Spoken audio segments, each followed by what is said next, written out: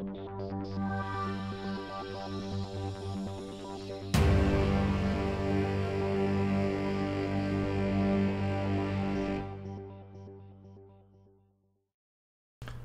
to Theory Crafting with BenevolentBowD, where we talk about theory, we talk about crafting in 5 minutes or less. In this special episode, we are going to take a new character and level it to 50 in Alchemy in 5 minutes or less.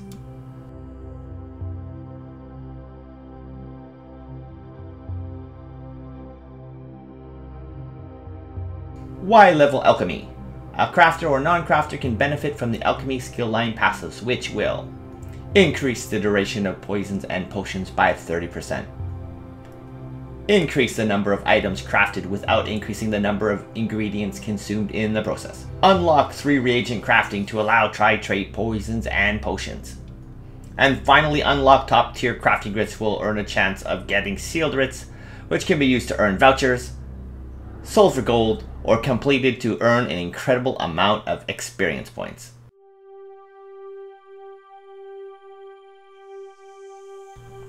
Getting started, you will need 3 skill points. This is automatic when you create a new character and skip the tutorial. You'll need the reagents and solvents and oils identified on the next slide. You will need the bag or bank space needed for at least 1 formula and all the materials. If you do not have a crafting bag, this is approximately 8 slots. You will need access to a Alchemy crafting station.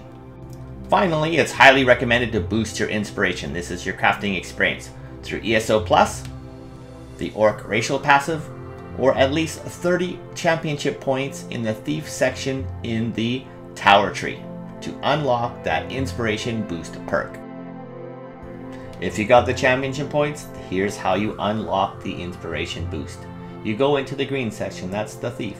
You find the Tower tree, and here you'll find the inspiration boost right in the middle. Doesn't matter where you spend the points, you just need to spend at least 30.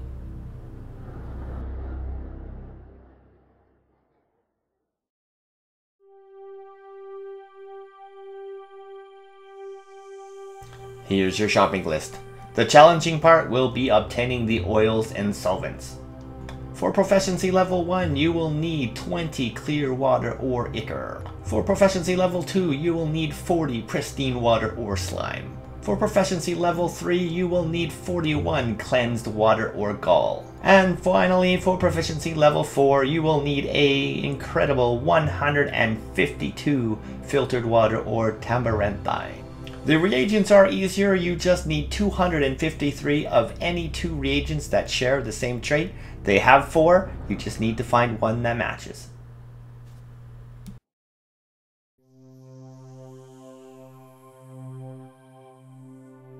Here are some tips.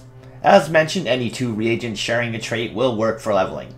Here are the traits with the most reagents. You can find this information in the accompanying written guide, and you will also find a link to the other 28 or so traits if you want to use some other reagents.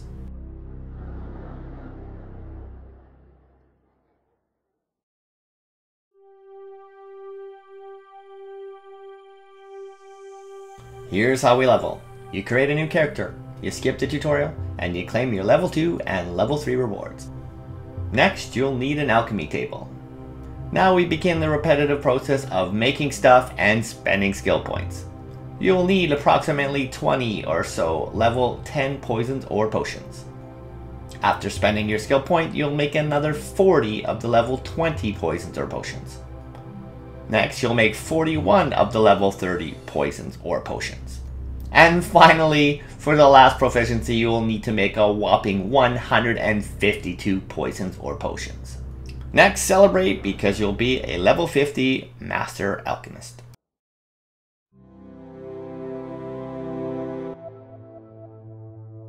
Alright, let's take a look and see how it is in action.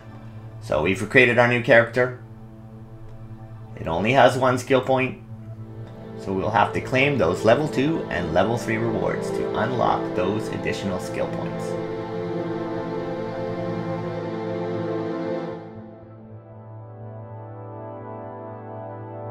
Once we're done, there are those 3 skill points that we need for this process.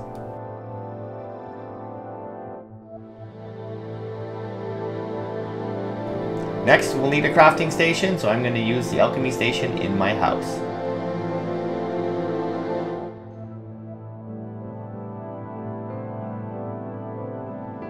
Since you've probably seen your share of loading screens, I'm going to skip that for you this time around. Once you use the station for the first time, you will unlock the skill line. Without any skill points, you will be able to make up to a level 10 poison or potion. Next, you'll need to select 2 reagents. In this demo, I'm using blue entaloma and water hyacinth because I can find them by sorting the list by name twice. They're at the top and the bottom, so they're easy to find. Note, until you've unlocked a trait, you will only be able to make 1 item. Having unlocked the trait, let's continue to finish off the remaining level 10 potions.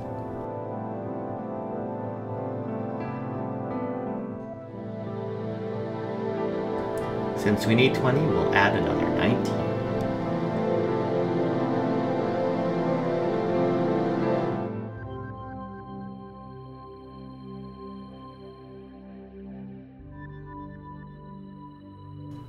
Ding! Level 10. The next tier is locked, so we have to spend a skill point.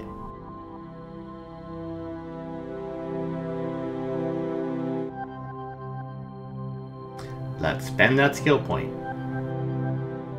If you're not sure which solvent and oil that you will need, it will show on the passive tooltip for the solvent proficiency.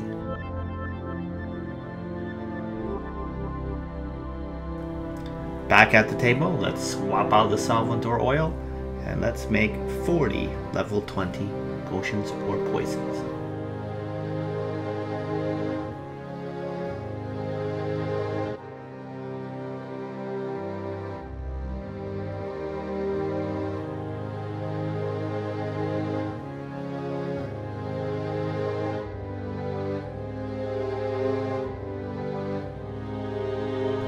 Ding! Level 20. Let's spend that skill point. For level 30, you will need cleansed water and gall to make your potions or poisons. Back to the station. This time we'll need to make 41 poisons or pots.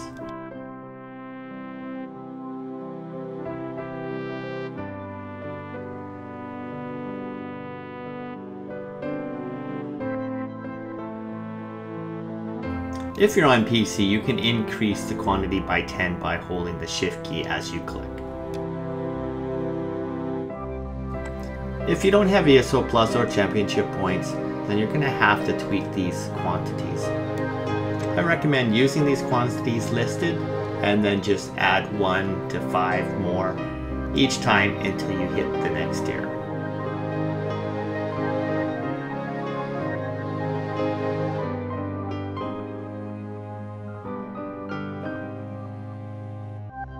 Remember, the last quantity is in the field, so you will have to decrease it to make these small increments.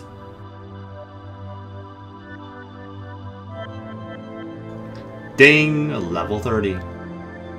Let's spend that skill point and note the next solvent and oil.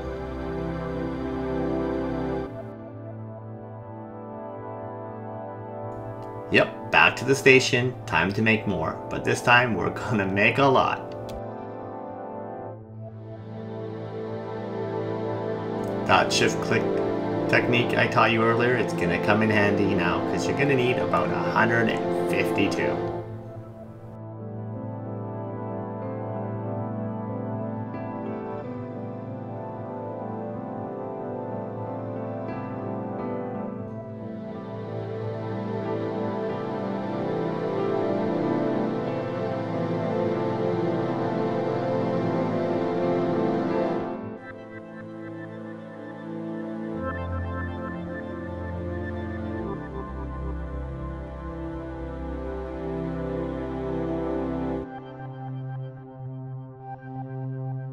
Ding! Achievement unlocked, Master Alchemist. Congratulations!